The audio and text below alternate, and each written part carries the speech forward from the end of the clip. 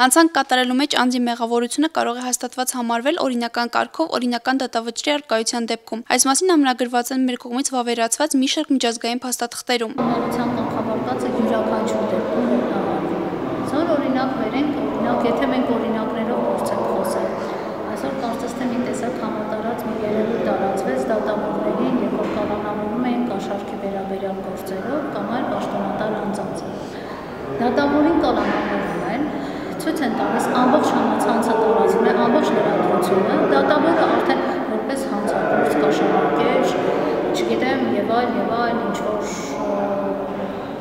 նկարագրություններով անձինք ներկայացվում են։ Հետագայում ես չեմ հասկանում մեջ մի որևէ դեպք, երբ անձը արդարացված լինի, մենք բանից անդրադառնանք այդ հարցին։ Այստեղ իրար են բախվում արդեն երկու իրավունքներ՝ խոսքի ազատության եւ անմեղության կանխավարկածի։ Անմեղության կանխավարկածը բացարձակ իրավունք, մինչդեռ խոսքի ազատությունը կարող է սահմանափակվել հասարակական կամ պետական անվտանգությանը վերաբերող դեպքերում մարդու հեղինակության եւ բարի համբավի պահպանման համար։ Եթե խախտվում է հասարակական անվտանգության դեմ է ուղղված, ապա գործում են հասարակական անվտանգության դեմ սանկցիաները։ Եթե ուղղված է մարդու հեղինակության, պատվին, արժանապատվությանը, ապա դա արդեն կարգավորվում է քաղաքացիական օրենսգրքով։ Փաստաբան Վարդուհի Էլբակյանի խոսքով անմեղության կանխավարկածը ամենաշատը ոտնահարվում է 02 հաղորդաշարի դեպքում։ 02 հաղորդաշարը ոչ միայն ապացույցներն են փչացում, այլ անձին ձերբակալում են, անձին բերման են ենթարկում, դեռևս ոչ մի դատավարական գործողություն չի կատարվել, դեռևս չգիտենք այդ անձի մեղավորությունը, առնչակցությունը, հիմնավոր կասկածը կա, թե չկա,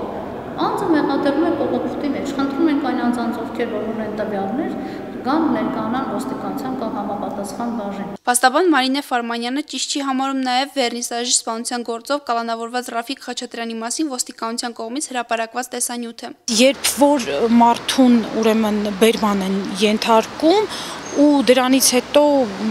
գլխին անցկացնում են այդ պարկը, հետո խոսացնում, ես դա նվաստացուցիչ եմ համարում, կարելի էր առանց այդ ամենի այդ գործողությունները օպերատիվ հետախուզական իրականացնել, ինձ կոնկրետ որպես պաշտպան չասեմ, որպես մարդ տհաճ էր։